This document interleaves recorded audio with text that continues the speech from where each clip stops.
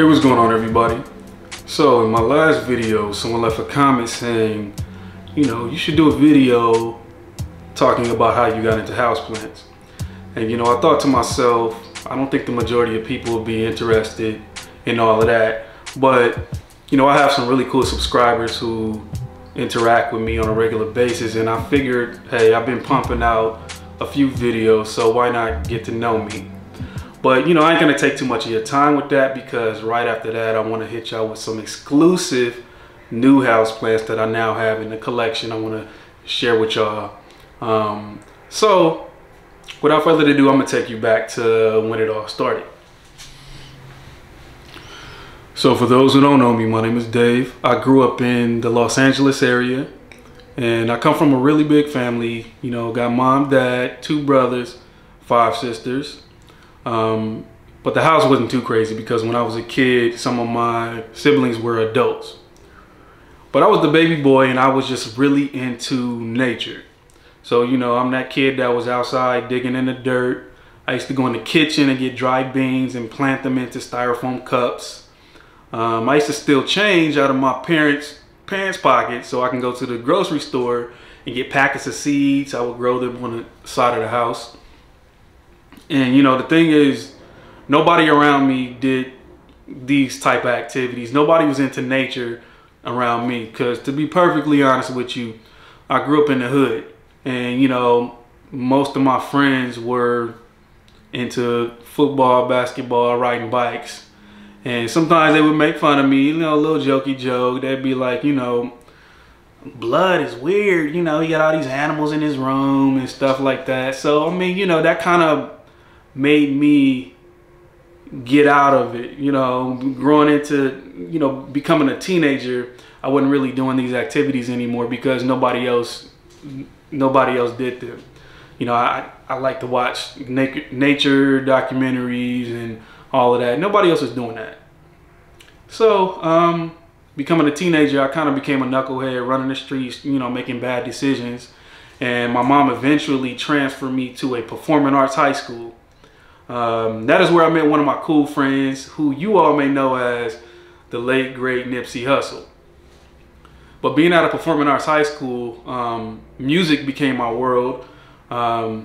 Me and a lot of my family members, we have musical talents, because my father was a well-known musician. He used to play in a band with James Brown, and he kind of cultivated our musical talents.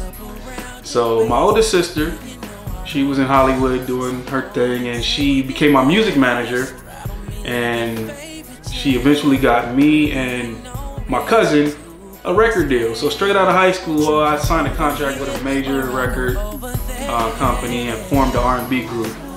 So the music that you may be hearing in the background is from my R&B group. So I was living the life for a minute. Then after a few years, things started to go downhill. I didn't really have a home to go back to, because my parents had a little situation and money ran out, and I was living out of my car. I had to live out of my car. I was sleeping on different people's couches, and it was just all bad. But nevertheless, every day I used to go to the public library. I used to get on the public computer, and I would apply for jobs. And after a lot of blood, sweat, tears, and diligence, I landed me a good career job that I currently work at. And I was able to get my own place. So after, just some devastation with the whole music career and all of that, I got back into what I loved the most, which was just doing nature type stuff. So building vivariums and aquascapes and doing all of that, I started to buy begonias, ferns, and bromeliads, those kind of plants that have to do with that hobby. Then eventually I kind of progressed with my investments and at work, and I bought a house. And if you already know, when you buy a house, you go to Home Depot, Lowe's. I started to get into the outdoor plants, but then eventually the pandemic hit, and that is when my cousin, who was very influential to me, used to invite me to go downtown to the flower district, and he would buy these uncommon houseplants to go into his little indoor jungle vibes that he had, because his apartment was so dope. He had that loft with the high ceilings. He had like the hip hop inspired art pieces that he made himself. with that whole jungle vibe. So, you know, I wanted that in my house, you know. Eventually he invited me to join these Facebook plant groups, and he would just, you know, send me pictures like, look at this philodendron, look at that philodendron. That's when I started to get into the philodendrons. And just being a part of a local Facebook plant group, you start acquiring more plants. Next thing you know, I have a big collection. So here we are today. I'm now a plant collector, and I'll tell you, I named my channel Aroid District because when I first started buying plants, I used to go downtown LA to the flower district, but I was looking for aroids. So that's kind of where the name came from, Aroid District. But I'm loving it. Like, I'm living life. You know, collecting houseplants has really helped me because I suffered a lot of loss recently. Like, you know, recently my father passed, my brother passed, all kind of life situations was happening, and just to keep my mind idle has really helped, so I don't, you know, fall into any type of depression or anger issues and all of that. So it has really helped me, and I'm in this thing. Like, the plant community has been cool. I've been meeting some really cool people. So that is that.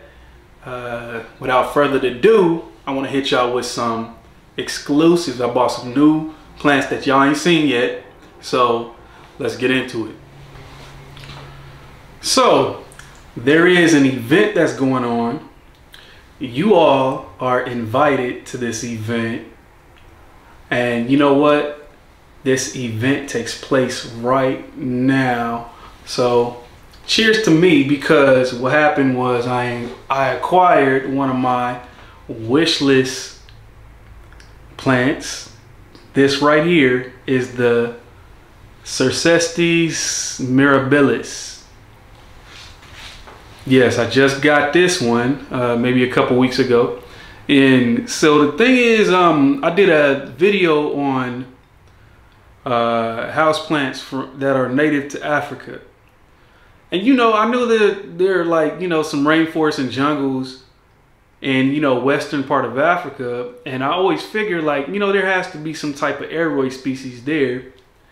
And lo and behold, there's actually a lot of them. And this one is one of them. I'm so happy to have this one.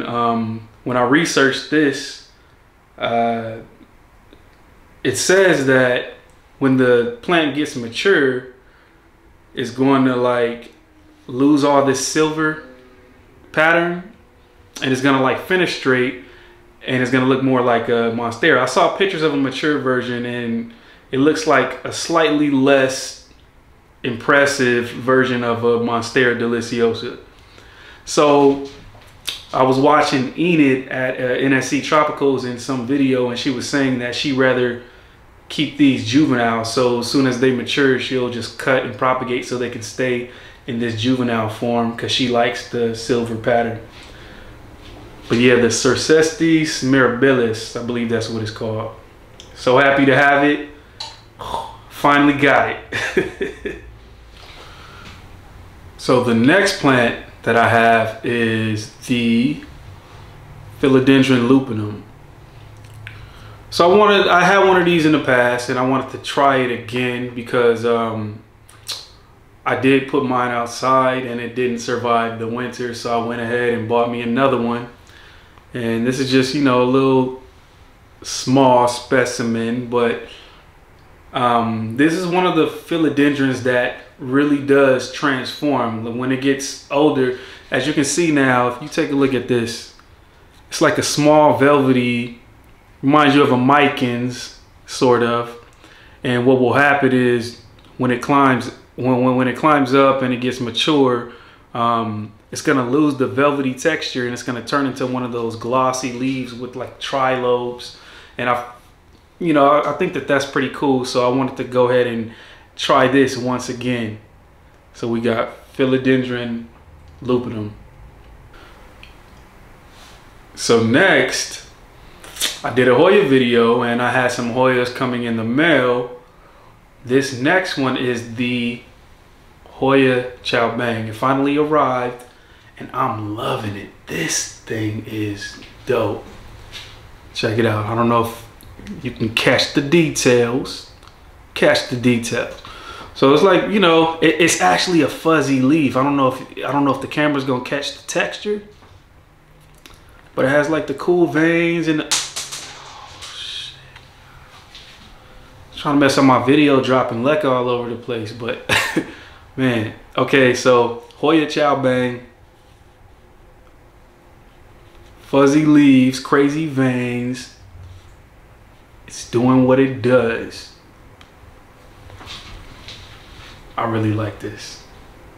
Like, this is just, it's solidifying my interest in Hoyas, you know. Man, happy to join the team. So another Hoya that I have is the Hoya Thomsonii. Check that one out. Really good price on this one. I've been catching some Etsy sales. You know, some of these plants on Etsy, they will go on sale and they're very affordable. This was one of them. So this one is like it's a thick furry leaf with, you know, the splash pattern on it. So this one is going to grow up to, you know, do some great things. Right now it's okay, but maybe I might like it once it starts to grow more leaves. But it's very interesting, and you know, go ahead and join the collection. The next plant that I want to show you is you can't find these out here. I came up on one. It may not look so impressive to you, but I think when it grows out, yeah, y'all gonna like it. We have the Scindapsus Exotica Pictus Tricolored. So take a look at it. Kind of looks like a regular Scindapsus, right? But this one has like a different color. So it's like you get dark green, silver, and you get like a lime green in there. And I'm not sure if you can actually see it, but it's the tricolor. Has 3 different colors going on. You got some green, silver, and then the dark green. And this one was cheap, so it wasn't too much of a sacrifice, being that it does look like the normal Exotica. It costs the same price as the normal Scindapsus Exotica. So yeah, here that is.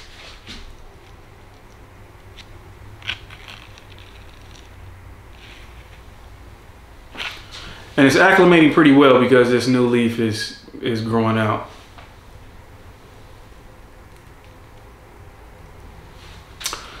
So next, I have to go ahead and get me one of these because I'm gonna grow this next plant up a moss pole, and I'm gonna make sure that it gets really huge. But the next plant that I recently got was, y'all know what this is. It's the Mandula Pothos. I'm loving this plant, y'all. Like this, man. I like it, I like it. So I have it in leca, and it's doing pretty good. We got like some new growth going on there. This, since I had it for what, I would say about 2 weeks, it grew this leaf and it has this one on the way. So a little bit about the Mandula Pothos that I found out. I just found this out last night. It's actually a hybrid. This is a cross between the Pothos Enjoy and the Snow Queen Pothos. So it's a hybrid between those 2 pothos. And now it makes more sense. The leaves are more round. And you can see the actually the new leaves come out real chunky like this. I mean, real sectoral variegation. You got the green with the white, and then when it gets older, these speckles start to appear on the white portions. So that's very interesting. Mandula Pothos. So, last but certainly not least, we have a baby Florida beauty. Get into this. Look what God did. Look what God did. This was on my wish list. This is a wish list plan of mine, and I got it for the Lolo. So, man, it has really good variegation. And you already know, I just can't wait till it gets big. It has a new growth right there. I don't know if you can see that. But something tells me this is gonna be a good Florida beauty.